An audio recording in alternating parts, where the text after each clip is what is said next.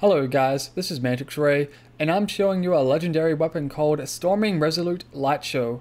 I will be showing this weapon off in action, and also will be doing some first impressions. It's level 60 with 9,671 times 4 damage, 89% accuracy, 60% handling, 3.1 seconds reload time, 8.61 seconds fire rate, magazine size is 28, and the red text says give me some light away. Mayhem level 10, 26% weapon damage, 15% weapon fire rate, weapon zoom 2.2 times, highly effective versus shields. Elemental critical hits can cause status effects of the element to explode, creating a nova that deals 500% of the status effects damage. That's the anointment. It's a Vladov pistol with 9,647 damage per second, shock, 13% chance. And I got this gun from a world drop in DLC 3. And the legendary effect is 4 projectiles / shots, forms rotating circular pattern. So let's show you guys this real quick. It's got a really nice legendary effect, personally.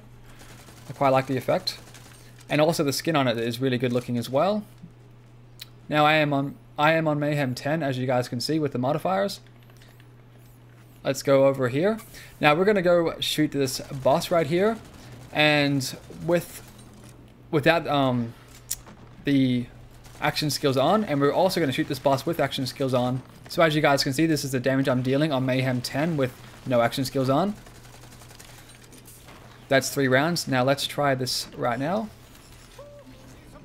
And this is what I'm dealing with action skill on. So you can see that I'm nearly dealing pretty much double the damage with this action skill both active. That's 2 clips right there. And then that's 3 clips. So that's 3 clips and another 3 clips with action skill on and off. So far this gun's damage is actually not too bad. Even though it pops up resistance a couple of times, it's not too bad at all. I quite like this gun. There should be some snappers running around. Here we go. This is the damage on snappers. Once again, not too bad at all. I think this gun works really, really well. Looks nice, shoots nice, and it actually performs quite well. I think this gun's quite impressive in my opinion. So up to you guys on what you guys want to do with this gun. You can use this on this. You can use this gun on this boss. I recommend it. Or if you don't want to, you can just use it casually in missions. Other than that, thank you guys for watching, and see you later.